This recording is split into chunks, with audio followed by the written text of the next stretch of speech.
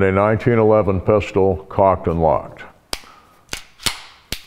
The study group, some of them knew something about guns, some of them didn't.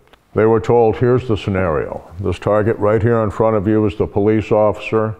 You have just snatched the gun from him, and you're going to try to murder him. Bang. With the revolver, average time was 1.2 seconds. With the semi-auto,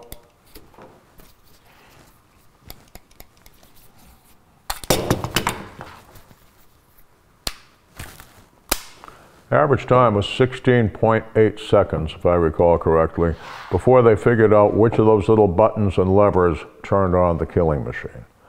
Similar tests have been done nationwide around the country, and departments using on-safe guns have experienced actual saves many times over.